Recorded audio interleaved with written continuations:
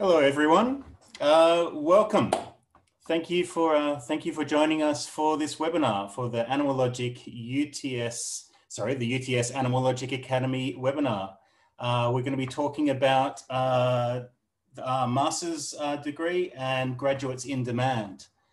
So appreciate you all coming and joining us. Just take a look at the attendees. I think we've got a good amount now, so I think we're ready to kick off. We'll get going. Okay, a little bit of housekeeping. Just to let you know that we'll be recording this session tonight. It will be sent to you.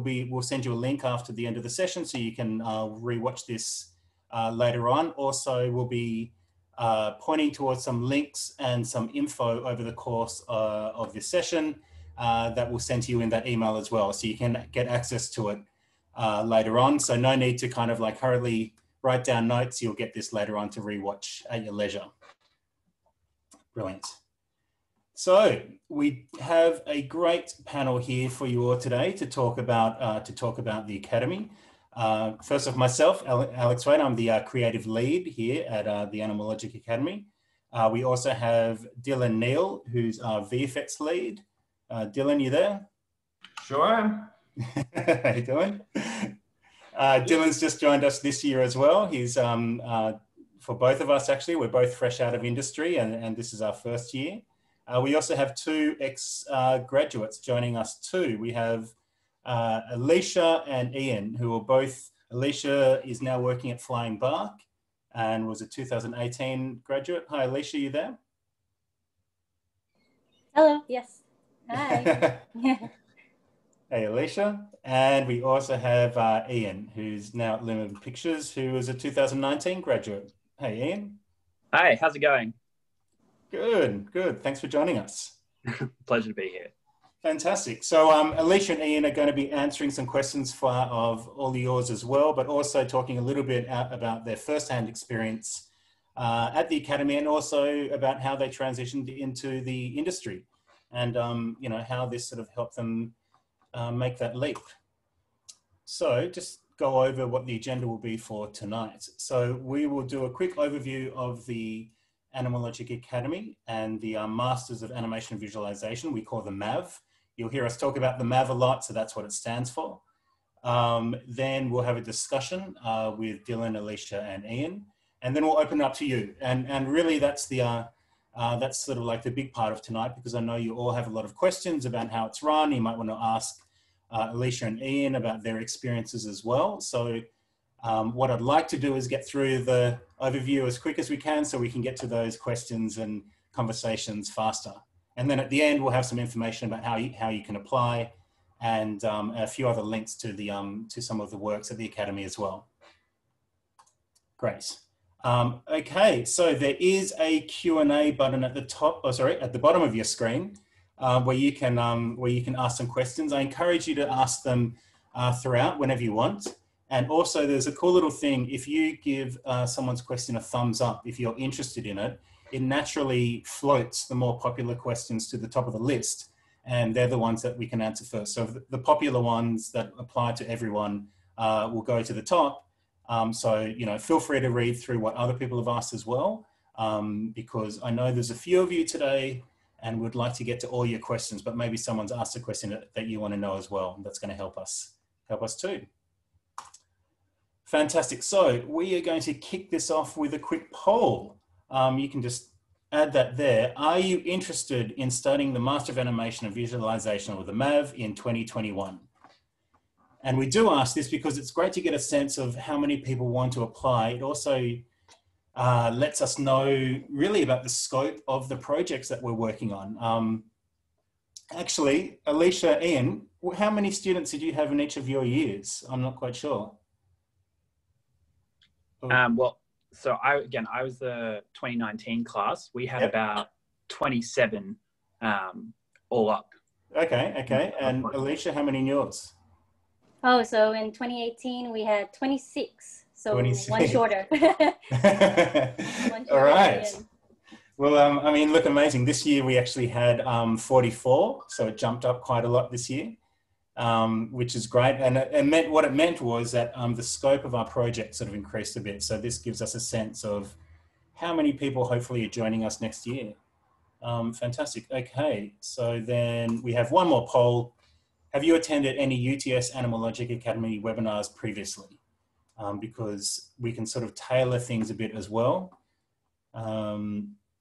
because it gives me a sense of how much of the MAV and the details that we'll go over. Oh, okay, great. It looks like there's a lot of first timers on this, which is fantastic. All right, so we will go over and clarify a lot of the info of how the MAV runs. Fantastic. Okay. Brilliant. So, master your career in animation and visualization, graduates in demand.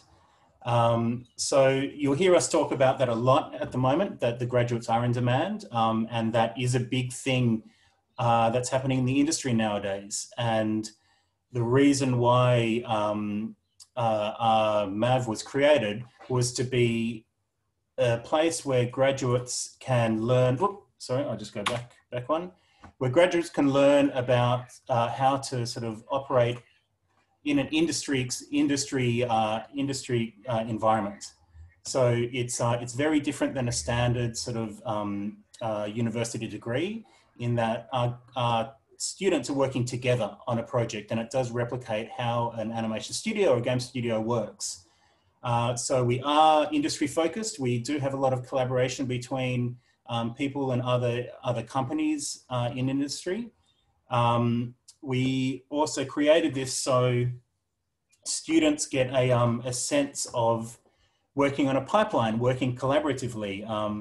You know, as I'm sure Ian and Ailisha will tell you later on, the difference is that you all work together on one project, like you would if you go to Animal Logic or a Flying Bark or ILM and so on, rather than just going off and working on your own, you know, on your own project, which is, you know, a great way of helping our students and our local talent grow as well. We do want to help develop and strengthen our local talent pool, because I don't know if many people saw, but there was a great article that came out recently about the growth of the animation industry in Australia. And there is a real need for animators, not just animators, but digital artists across the entire field to help create that content. And we need people locally to help fill those positions. And traditionally in the past, it's been actually quite hard to get you know, all the people that we need into those companies and places within Australia. And considering that there's quite a lot of tax incentives at the moment from the federal government implanted into the film industry, we need local talent to help those companies get those tax breaks. So it's a big part of why the Academy was created. Okay. So, sorry, here we go. So a difference, there's a few kind of differences between our course and other masters. As usual, masters is around a sort of 1.5 years. Ours is a 1-year accelerated masters. So we compress it all together. It's done very, you know, it's an intense year, but it's a fun year. It's 9 to 5, 5 days a week. And that's how we can kind of get away with that. So it is like being on a job, but it does, again, help sort of replicate that environment. Ailisha, how did you find going to a sort of full-time 9 to 5 kind of study experience coming from uni? Yeah, it was really good. Going through MAV really helped me understand what a studio-like environment was meant to be. Because before I was working as a motion graphics, you know, video animator. But I never got that sense of actually working in a studio environment with other people, like a large company. So the MAV really helped me, you know, 9 to 5, going in every day, working with other students. It actually felt like you were working in the studio. And even in the studio I'm working at right now, it essentially was the MAV back then.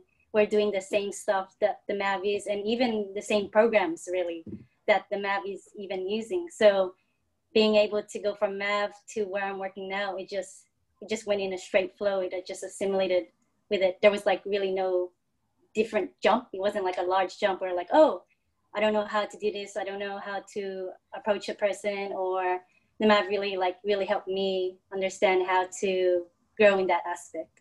Yeah. Yeah, fantastic. Good. Well, I mean, that's great to hear, Ailisha, because it's pretty much exactly why the academy was built up to really replicate a studio environment. You know, and the studio itself is very cool as well. It looks like and is set up like like an animation studio. The students are separated into their departments, whether it's effects or animation or design or modeling or rigging. So it does kind of, you are in that similar workspace that you go to in industry. So it's great to hear you found the transition easy. Fantastic. So it is a collaborative environment. And that's another thing that we've found that's a point of difference with us and other universities as well, is that traditionally, at high school and at uni, you were given a project or assignment, you go off and you work on it either on a group or by yourself and come back and present it later on. Whereas in industry, everything you do is collaborative.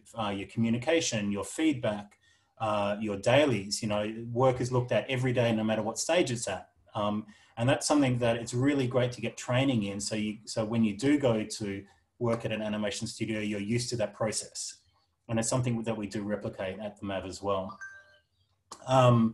We are industry-led, which means we replicate what industry is doing. We're not kind of beholden to a specific set of software or tools or processes. We reflect what industry is doing. So at the moment, we're doing sort of our effects in Houdini and, animation rigging in Maya and sort of surfacing in Substance. But as Dylan, I'm sure, can tell you, that there's, becoming more interest now in Blender.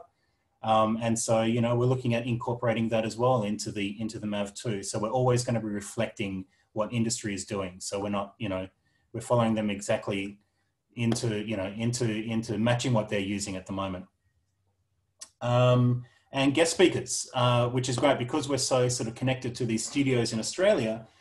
We do get a lot of guest speakers that we call in from these companies around Sydney, and even at the moment, because we're doing a lot of things by Zoom, over Zoom as well. But Ian, did you have? I mean, I know. You must have had some good speakers come in for your year as well. Is that right? Any good speakers you had talk? Yeah, we had a bunch of people coming in. A lot of them had worked on the Lego movie and were sharing their experiences there.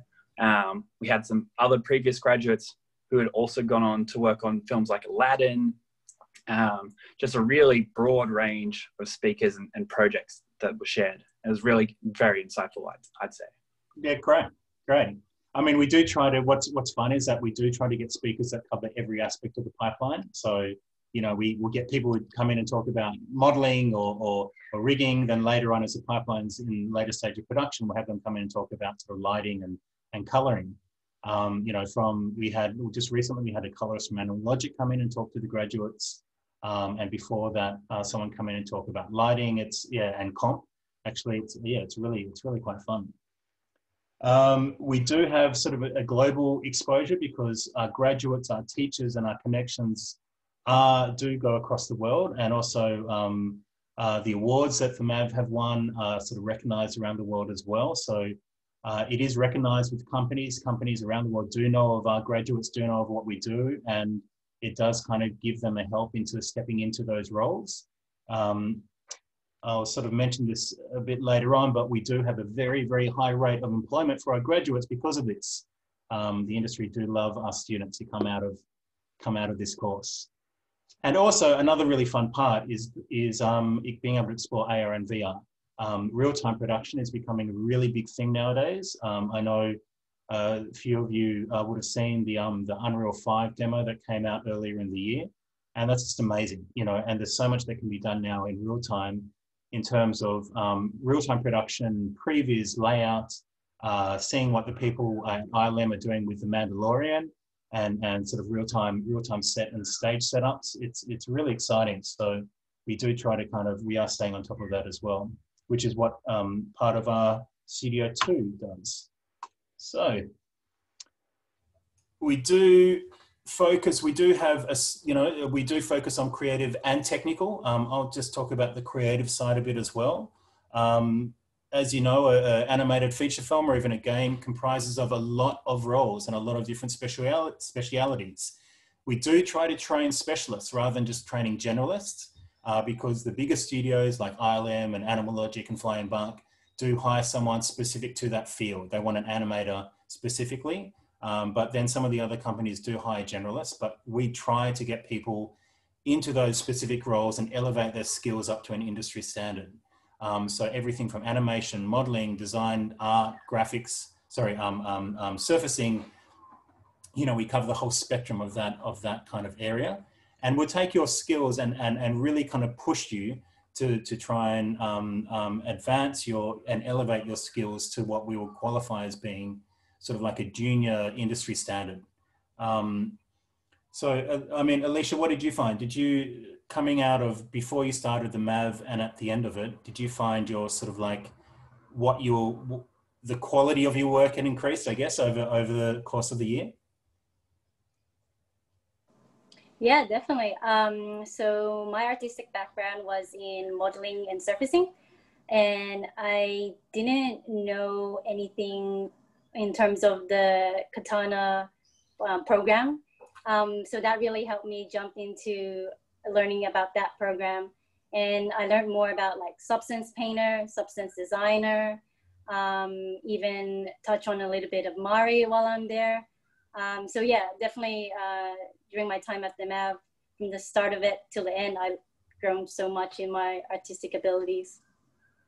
Great. Yeah, it's. I mean, there's another thing to mention as well is that if you are a student who comes from a sort of a creative, or a fine art background, there is still a place for you in the industry, because concept artists, environment artists, surfacers, and lighters tend to come with that kind of background. We do have a few students this year who do come from a fine art background and are just thriving, you know, once obviously in the art side of things, but in surfacing is really just sort of painting on a 3D model, and in lighting as well, you know, painting with light. There's, you know, because all the same abilities and concepts of design and contrast and composition all apply in those areas. It's just the tools are a little bit different. So it's good to come with those skills. You know, if you don't think you have you don't need to be like a technical person. You can come to the MAV armed with a good creative background and still kind of find your place here as well. And of course, there are companies in Sydney like Plastic Wax who are doing a lot of work in the AR VR space and for game cinematics. And that is a sort of another area that we're training our graduates for as well. Hey, Dylan, do you want to talk a little bit about the technical? Yeah, so technical careers, this is kind of the other side of the coin here. I mean, a lot of people may not realize the sort of sheer amount of technical work that goes into creating feature film projects. And so, yeah, as the slide says, all the visual effects facilities have entire teams who just are programming. And so this, I mean, people may think of something like the MAV as being just purely, you know, creative. I've got to learn 3D software and make things and stuff like that. But there is definitely a huge demand in the industry for people with just pure programming skills. And that can be, yeah, C++, Python, C#, Lua, all of those kind of things. And so the jobs that kind of are, you know, on offer for those kind of things are stuff like pipeline. So that's basically getting different bits of software to kind of talk together. It's all, you know, processes and systems to help everyone work together and collaborate in the most efficient kind of way. And so those kind of applicants for the MAV, we are definitely interested in talking to as well, because like I said, there's so much opportunity out there for these kind of jobs. Absolutely. I mean, it's actually, sometimes I think it's quite hard to find those TD roles, isn't it? You know, people who do have that background and do want to fit into the, you know, into the film and TV world. There's definitely a demand for them. Yeah. I mean, I guess it's, I suppose not many people really know that that's even an option. And I mean, it can be something like, well, you know, I like programming, but I don't want to just be, you know, building websites or doing databases, you know, all my life. I'd like to have some kind of input into, like, you know, being in the movie industry or something like that. So yeah, definitely something that's exciting to look at. Absolutely. It'd actually be good to mention as well that for the people who sort of want to straddle both worlds, you know, Dylan's your guy in terms of the effects career, because, you know, tools like Houdini and Blender do need, you know, someone with a mind, with a technical mind and also creative eye. And so it's a, you know, it's a great kind of skill that blends sort of both the technical and the creative, right, Dylan? Yeah, yeah, absolutely. Yeah, that's definitely use both sides of your brains to do effects. So yeah, a lot of, you know, having a bit of a programming background definitely helps. But then also you still are getting to create, you know, cool stuff, explosions, fire, things like that. So yeah, for sure. Cool. All right, so our team, it isn't just, you know, Dylan and I. There are lots of people at the MAV who are there to support the students. So I'm the creative lead. Daniel Flood, who isn't with us tonight, he's our technical lead. Dylan, that you've just met, is our VFX lead. Ian Thompson is our head of academy. Sarah Giddy is our studio coordinator. And Naomi Q is our pipeline support person. And she was actually a graduate of the MAV last year and did an amazing job in supporting Daniel Flood and the whole technical team on pipeline support that she's come back on board this year to help us all out. And yeah, this is, you know, a few of the projects that our team have worked on. And so really this is kind of to say that we, you know, Dylan and I are fresh out of industry. We both have between 20 to 25 years in this industry each, working on a range of these sort of projects across a range of companies like Flying Bark, Rising Sun, Animal Logic. Actually, Dylan was at Weta, weren't you, Dylan? That was. Yes, yep. That's right. And look, we do have that connection still in the industry, and we are sort of keeping in touch with the people there, with the tools, with the processes, and we're coming to the students with those sort of years of experience as well. So just a quick breakdown on how the year actually works. So in most people might be used to a 4-term year. We actually have a 3-term year. We call them studios. So Studio 1, the Connected Studio, is when we develop the short film. So the students come together at the beginning of the year, at the beginning of the studio, and we brainstorm ideas, and we come up with an idea and a concept that's going to be developed into our short film across the course of the year. Then we carry on working on that for about until May. Then May, we drop tools. And I know it sounds like a jump, but Studio 2 is actually really exciting because in Studio 2, the MAV is split up into groups of about 5 or 6, where they are challenged to come up with an idea revolving around emerging technology.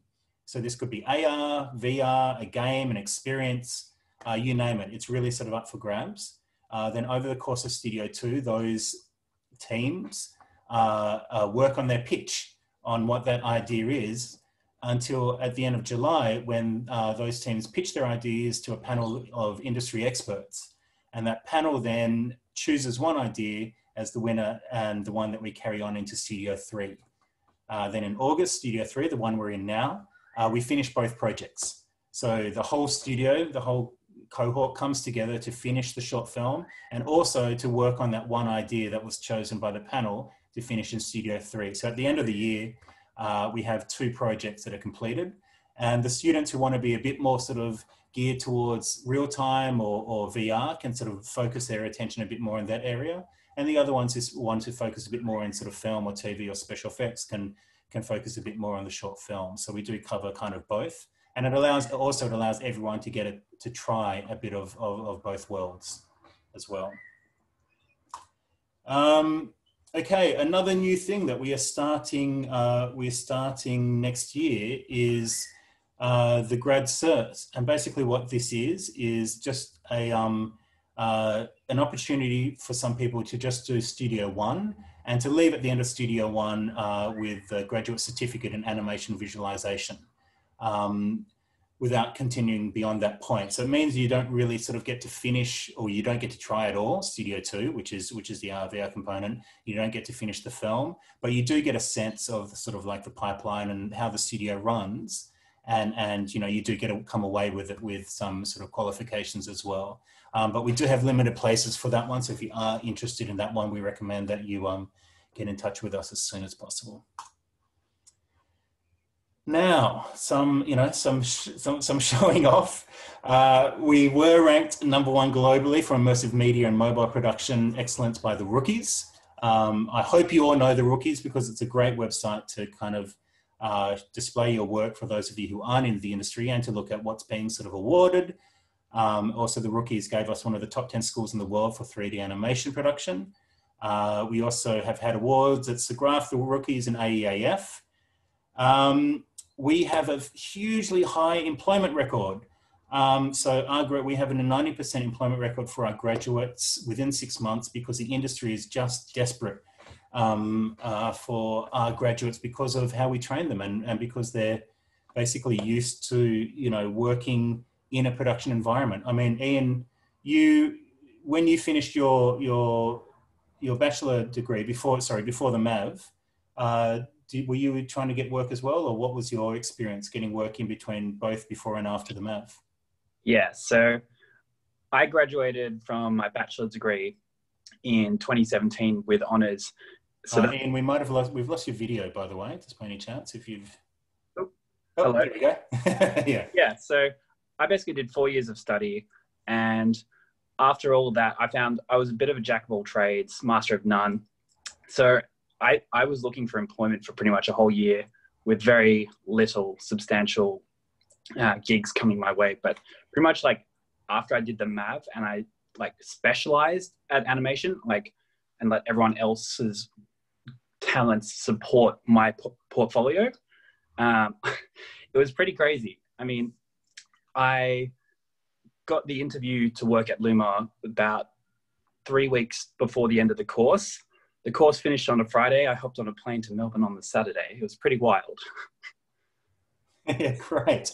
I mean, look, congratulations as well, Ian. I mean, fantastic. And I should say as well that, let me go to the next slide because I can, well, actually, no, I'll go back. Because at the moment, there is a real need of people who have this sort of experience and graduates and juniors in the industry.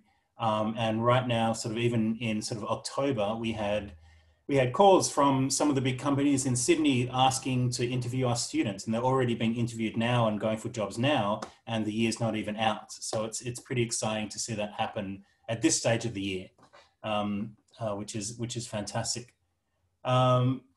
Actually, we've got a I'll just do one question here because we do have one question that's had a lot of sort of thumbs up from Sean Turner. Ailisha, do you want to cover this one? What type of jobs in the industry are a typical entry level for graduates? Yeah, sure. So typically for entry positions, if you're either going to commercial or even the big studios like Animal, Flying Park, or even ILM, the positions they're looking for is either modeling, surfacing, but as an entry level, you tend to work on smaller things. So you're obviously working in a whole big team full of other people, 30 people in your team.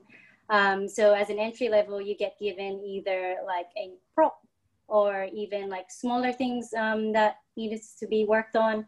And then you can even get mentored by a buddy system where you get mentored by a mid-level surfacing artists or senior level surfacing or even modeling artists, and they can help you out. But it's really good to get in as an entry level so you can really learn the ropes of how their pipeline in the studio works. And yeah, that's typically the entry level requirements. Yes. Great, thanks, Ailisha. Look, it's important as well to say that we're not just, we don't just do animation and sort of effects and modeling. We cover the entire range of the pipeline, of the production pipeline. So we do have graduates who have entered the industry as juniors, as modelers, as riggers, as surfacers, as lighters, as animators, as effects artists, as TDs, what else? Everything, every kind of stage of the production pipeline is available to our graduates who have kind of focused in that area. So it's not just, animation and modeling or animation and effects. We cover the whole spread of the animation industry and pipeline. Here are a few of our projects that the students have worked on over the last couple of years. You can see these. There's a website at the top. You can check these out online on our website, and I recommend that you do, just to get a sense of the quality of the work that's coming out of the MAV. I mean, it's just amazing what a bunch of people can do when focused together on the same project. It's really quite exciting. Okay, also international careers. The industry is becoming more and more global every year. 15 to 20% of our students are international as well. So we do have students attending our college from overseas, but also the other way around, our students are also leaving Australia and heading over to our companies all over the world, in Canada, Europe and Asia. Obviously there's hubs in Canada. There's a lot happening in London, in LA. France has a bunch of big studios as well. So it really is an international sort of career and an opportunity to grow. At the moment as well, we are in contact with people overseas because of the ability to contact people via Zoom. But there is a huge increasing demand for technical artists and for juniors, not just within Australia, but overseas as well. So it is very much an emerging field that is just getting stronger all the time. That includes, of course, the game industry and VR and AR opportunities as well. So, 5 reasons to study at ALA in 2021. The Australian animation industry and visualization industries are booming at the moment. As you know, through the situation of COVID at the moment, it has shut down a lot of the live action productions, which is really unfortunate. And it's very, very difficult for those people in production, but it does mean that there's a lot of content that isn't being created. And all the streaming services, everything from Netflix to Apple to Amazon, Stan, you name it, is desperately needs content to show. And so the only real sort of content that's being made at the moment is digital animation, TV shows, films, and so on. And so it's just booming in Australia. Flying Bark is just opening up a new studio in Alexandria that's, pulling together three of their kind of satellite studios into one.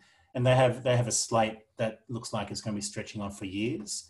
So does Animal Logic. Animal Logic has a bunch of movies on the cards that they're going to be creating, over the coming years as well. And they've already been desperately trying to get a hold of our graduates. The same thing for ILM. ILM just opened a studio in Fox Studios. They're working on everything from The Mandalorian to other TV shows. And they are, contacting us as well for our graduates. There's just a huge amount of work, let alone, the kind of load of smaller studios around. Not a smaller studio, but Plastic Wax 2 has a lot of work coming up as well in terms of the game industry and cutscene area. And there just really is, the industry at the moment is really booming. And it's not just now, it is that we're talking about the coming years. So it's a great time it's a really, really good time to enter now because it's going to set people up or set you up for the coming years of when all this work is becoming available. Like I said before, 90% of our students find work within 6 months. We are #1 in Australia for 3D animation production and excellence. You do learn from industry professionals, and it's not just us, but we do bring in professionals from each of these companies to talk to you, like we said before. And also it's a 1-year accelerated master's. So we get this done as quickly as possible to get you out into industry and working. So how to apply? This will be sent to you, don't worry, on an email at the end of the webinar as well. But if you do go to our academy website, animallogicacademy.uts.edu.au, you can see what the criteria is. I recommend that even if you don't think you're at this level, or if you're worried about not having, the right amount of experience or the right amount of work, that you still apply because you'll be really surprised with how much the students grow over the year. So if you're just looking at what the output is on the website of what they've worked on together, don't think that everyone started the year like that. I mean, Ian, what do you think? Was there a big change in sort of the skills between beginning of the year and the end with what you saw the students working on? Most definitely. Because everyone had very much come from different backgrounds. As you mentioned, there are people who had worked in fine arts, hadn't really touched any form of katana or lighting equipment, and suddenly now they're just absolute pros and became the major driving force of the look development of our short film from last year. That was The Bounty Hunter. So people just made incredible transformations, honestly. It was right. I mean, it's you forget what it's like kind of, when you are specializing in the one area you're interested in and just doing that skill over the course of the year. How much do you increase that ability over 1 year? It's really amazing. So, I do recommend anyone who's kind of slightly interested just to get in touch with us straight away, and don't sort of hesitate, because applications are closing soon, and it would be great to see, and to talk to you. So another thing, sorry, I'm just going to go here. Another thing before we get into the questions, but something else that I'd like to mention is the opportunity to have a one-on-one consultation with one of our staff, because we can kind of talk to you about where you're at, what your skill level's at, what your interests are, and help guide you. So if that is something you're interested in, but you hesitate, you're not quite sure if your portfolio reel is to that level, definitely feel free to go through this process and book a one-on-one consultation with us as well. So very happy to do that too. So that was our overview of the MAV. I can see that there are some questions that are popping up now as well. But before we get to some of them as well, I just ask, I mean, Ailisha, what was your kind of, why did you kind of enter the MAV? Did you go straight to, was this the one thing that you wanted to do, a master's degree, or did you kind of try doing something else beforehand? So I did, same as Ian, I did a 4-year bachelor's. And then straight after, I was majoring in animation actually. And then straight after, I thought I would get my dream job as a look dev artist. Then it turned out it was really hard for me to get there, like very hard. Tried to get my foot in the door, but it didn't happen. And then I decided to look at like MAV. It was the second year that MAV had started running. I looked at the requirements and it said, you'll be like a studio-like environment. You'll get industry connections. And that was the thing that really like made me come to the MAV, was all those industry connection. And honestly, without doing the MAV, I wouldn't have been able to be where I am right now. With all the industry that I met up throughout that whole year. Networking was a big thing. I wouldn't be. It was really good. Great. Yeah, great. Ian, what about you? How are you finding kind of, you're there, you're animating now. How are you finding that experience? It's definitely really cool. I think you always have that, you have to deal with the fact that you're entering as a junior. So sometimes you just have to work on, like you have to do some grunt work, but there are always times where you get to work on something really cool and you go, wow, am I actually really here? there's honestly a sense of bewilderment sometimes when I'm looking at the projects going on. Okay, what? Why am I here? But and I know you can't talk about specifically what you're working on, but you're animating, is that right? That's correct. So where I'm Feinberg. So I'm at Luma Pictures. Luma Pictures. Yeah. I basically work as like an animator, but also as a layout artist. So we're kind of expected to multitask based on project demands. Right. So because of the MAV, I was definitely a lot more prepared to do layout work, which is good. Oh, fantastic. Look, and that's another thing to consider as well, is that when you get into industry, some people think, get quite worried that, I've studied this one thing, I got in as an animator and that's it for the rest of my life.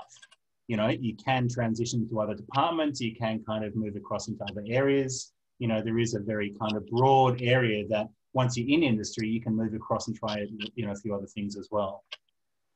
Now, we'll just go through some more questions, but I just do want to reiterate again to people who might not get all your questions answered today, or you kind of, you know, don't want to ask your questions in a sort of, you know, this public form, that you should book our, you know, book our one-on-one video consultation. I believe the link has been sent out as well, but definitely, you know, if you want to have a chat to us about, if you're interested and you have more questions later on, or we didn't answer everything for you tonight, please do kind of book that as well. We're, you know, happy to have a chat to you all. Okay, so what else have we got here? I mean, speaking of the future of the industry, I mean, Dylan, what do you think in terms of sort of effects and how that's, you know, how that's kind of developing within Australia? Like, and do you think is in terms of like you know, the real-time production stuff that Mandalorian's done, do you think that's going to change anything in effects or change the way that you approach effects? Sure. Visual effects, you mean? Like, yeah, visual effects. Sorry. Yeah. Yeah. I mean, there's so much crossover now with this virtual technology that they're using for things like the Mandalorian, where yeah, if people haven't heard of it, it's basically building real-time environments to kind of like a photo realistic quality in something like Unreal Engine. And then they are basically not projected, but they've got giant screens that they'll put up behind the actors. And then the director can just shoot like he's shooting on a real location. And the real-time background will kind of update based on the camera move and stuff like that. And so that's just like come out of nowhere as another like amazing sort of exciting opportunity for people who you know, are interested in that sort of field of more the real-time rendering and stuff like that, but also kind of keen to be in the movie or TV series kind of industry. So yeah, that's some really exciting developments.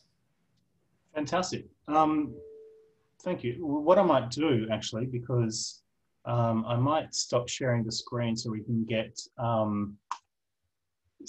our faces up. There we go. So you can see all our panelists. Fantastic. And we can just go through some of the some more of the questions. So first one at the top here. Oh, sorry about the noise. I am just going to get rid of that. So where is it? So first one here at the top. Just wondering by Anna, just wondering if there are any prerequisites, assumed knowledge or specific ATAR needed. Danielle, would you like to pick this one up? No, sorry, I misread that. So look, I recommend going to the website. So there are a few kind of things to keep in mind and to look at. There isn't a specific ATAR involved. But there's, you know, because we are a master's degree, it is a postgraduate, we do need our applicants to have a certain level of pass a certain level of degrees. And also we're looking at your portfolio as well, but we are just looking for potential. You know, we're not expecting you to have an industry level CV reel or portfolio, because then why would you come to us? You know, we are looking for your enthusiasm and potential in your work. But for all the specifics of enrollment, I recommend that you go to the website. Fantastic. Okay, another one here from Justin talking about remote work, and are we going to be running the course in the academy remotely? It's a really good question, and I should talk about how we're managing that at the moment, because I'm sure a few of you have the same question concerning how we're running things at the moment and what's going to happen next year. It is a very different way of you know, how we're running a studio, but we have been running in what we're calling a hybrid situation since sort of March. And I have to say the students have been thriving with that. We've developed some amazing work. They've really still been able to collaborate using the same kind of tools that our industry uses. And we are reflecting industry, because this is the same way that you know, Flybark and Animal Logic and ILM are working at the moment using this kind of remote work situation. But for next year, we are looking at doing a hybrid solution, which means the studio is open and available to all of the students to use the computers. For those of you who are unable to make it in or are working from home, our students are driving our computers remotely through a VPN, which means if you don't have a $6,000 computer at home, as long as you have a web page and internet connection, you can dial in and you can drive our computers in the studio. It's actually pretty cool walking around the studio at the moment because there's all these ghost machines doing cool stuff on the screens, which is kind of fun.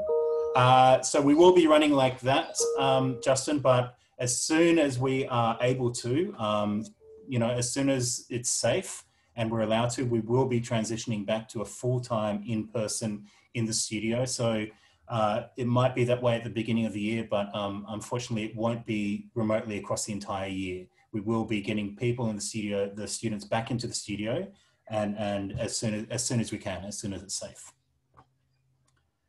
Okay, here's another one from Michael. Is artistic skill or technical skill more important? For example, if something looks good is more important than it being technically sound for getting a job, that is. Ailisha, do you want to field this one? Yeah, I think they both go hand to hand. So if you have, for example, a immersive experience that you're working on, but it looks really good, but technically it doesn't match the same level as your artistic abilities, it kind of wavers, but it always depends what kind of job you're going for. So if you are going for a artistic job, definitely hone on your artistic abilities rather than the technical. And then if you are otherwise technical, you would rather focus on that. But I do find like in the industry right now, they always tend to be looking for people who have both hand to hand. So if you have both artistic abilities of making something look pretty or making something look good, but then also in the back end, if you can solve that problem, like technical problem solving, that's always a really good bonus to have, because that can take you a long way further in your career, definitely.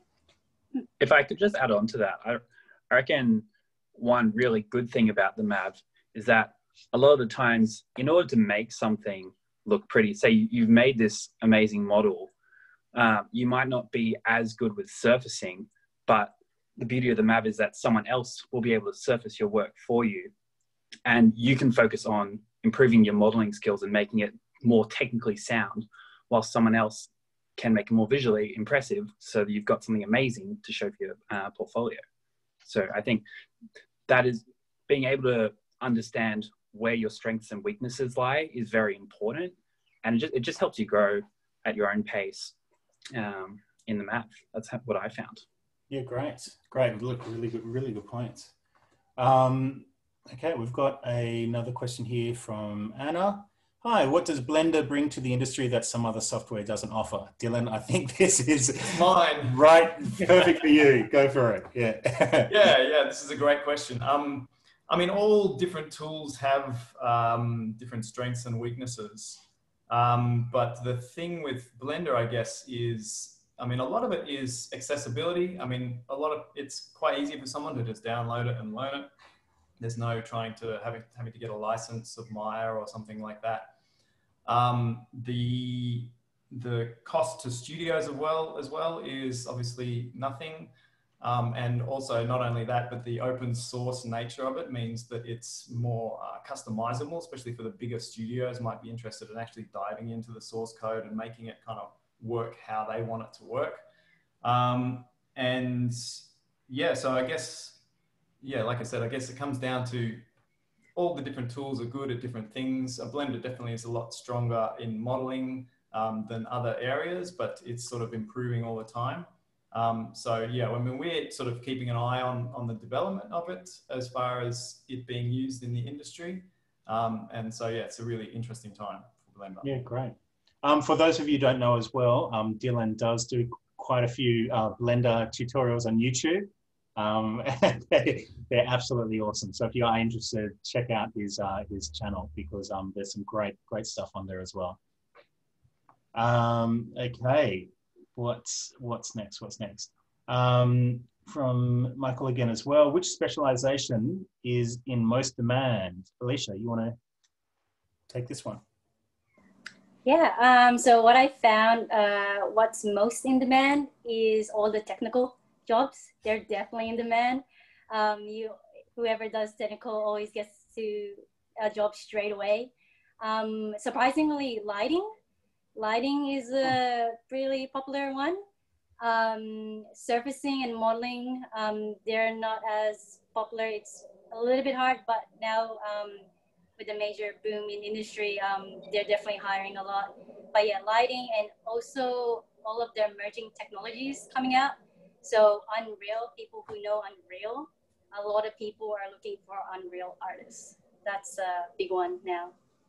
Absolutely. I mean, look, all you need to do, if anyone's interested, is just go on LinkedIn or do a quick search yourself for available jobs and tag ILM Flying Bark Animal Logic, and you'll just see there is a huge laundry list now, and that's pretty much been going on the entire year. And you can see the good thing about doing that as well is that not only does it show you what jobs are available, but it shows you what the prerequisites are. And so it gives you a sense of the skills that are needed. And I can guarantee you that the skills there are what we sort of help train you in the course of the year. And because a lot of the programs, a lot of the software, but also the processes are something that we really help sort of develop as well. Worth keeping an eye on. Okay, so here's a question from Kate. Does the course involve teaching software such as Unity, Unreal, or are you expected to teach yourselves this to integrate into assignments? Great question, Kate. So look, we have a point of difference between our course again as well is that we don't have traditional lectures. We like to call it tasks, not tuition. In that we're a master's degree, a lot of it is self-directed learning, but unlike other master's degrees where you might only have access to your tutors a few hours a week, you have access to us 9 to 5, 5 days a week, which is a huge amount of resource. But that being said, we don't hold your hand completely every step of the way. We do try and encourage you to teach yourself as well and learn on the job, so to speak. So we don't have a class specifically saying, this is how we do Unity. We encourage you to, look at it yourself, try and solve the problem yourself. And then, if you get stuck, we do guide you along the way. But we all have experience in that software as well. So, we're not coming at it fresh either. That being said, a really good story that I like to talk about is one of our students this year, Tim, is a fine arts student. And he came to us with almost zero sort of technical background or skills. And during Studio 2, their team wanted to do a game about aliens abducting sort of farmers in the Midwest in the 50s. And he created a 45-second short film basically in Unreal over 3 weeks, and it looks absolutely amazing. And he came into that with zero experience in Unreal or 3D at all, and just kind of taught himself the skills and being supported by his peers as well. Because it's not just us, there's also the people around you are there to support and lift you throughout the year as well. So, I mean, Ian, did that happen to you too? Like, another cool thing about the MAV is that you're sort of encouraging each other and working off each other over the course of the year. Yeah, definitely. I think, sorry, 1 second. No,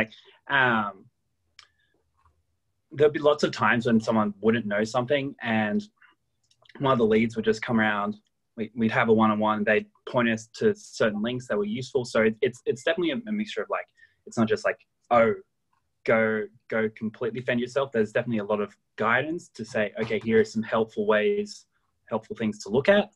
And especially with the people who are on the effects team, they have plenty of help from the previous creative lead to focus and solve specific problems as they came up, but definitely give them the resources to learn for themselves at the same time. So it's a nice blend. Yeah, look, I agree. And something that I've noticed as well, and there's a real big difference between creating something and working on something in a big collaborative group environment. Nothing is hidden. You're not working behind closed screens. So anytime anybody does something, it's out there, it's up and open, it's on the screen, it's being presented and shown. And everyone's really, it's great. It's great to kind of lift everyone up. Everyone loves it and talks about it.